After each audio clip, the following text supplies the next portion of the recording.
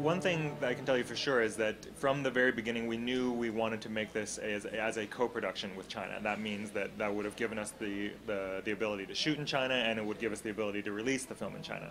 That being the case, satisfying the notes of our Chinese investors as well as our American investors just became a necessity.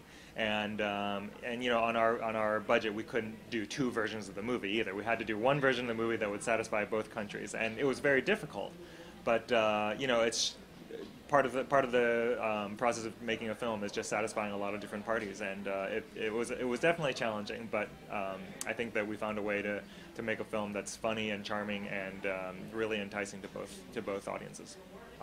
For me personally, why Shanghai? I guess first of all, you mentioned Hong Kong. I also think that Hong Kong is a very gorgeous place, but it's just you've seen it a lot in films. Actually, you know, Hong Kong cinema is actually legendary among Asian cinephiles here in the U.S.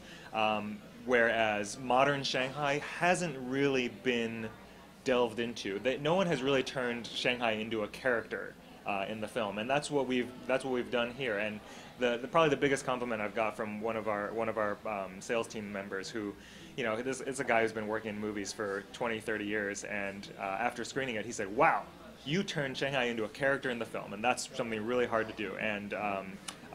And that's, you know, it's just such a cinematic city, so colorful, so many different types of architecture there, just really fun to shoot. And yeah, those are the reasons primarily why I wanted to shoot in Shanghai.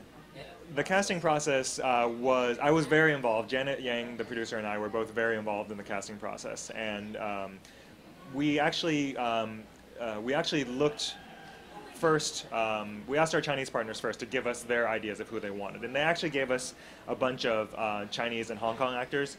And so we actually did try to pursue that route at the beginning, but what we discovered is that there's no such thing as a low-budget independent movie in China that a big star will do just because he likes the project. Even if you don't have any money, they're going to say, like, well, you still have to pay me my regular fee.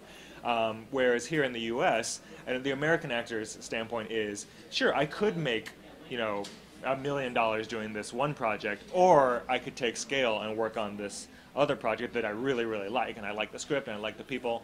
And that was the great thing about Daniel when we met him. I mean, he could have spent this past year working on like 2 or 3 Korean TV series or something like that, but instead he loved the script, and he responded to us, and we hit it off in the meeting, and he said, you know, I want to do this movie. I want to work really hard and be basically in every scene in this film, and have it be a meaningful experience. And I think that, you know, we created something that all of us, including Daniel, can be very proud of.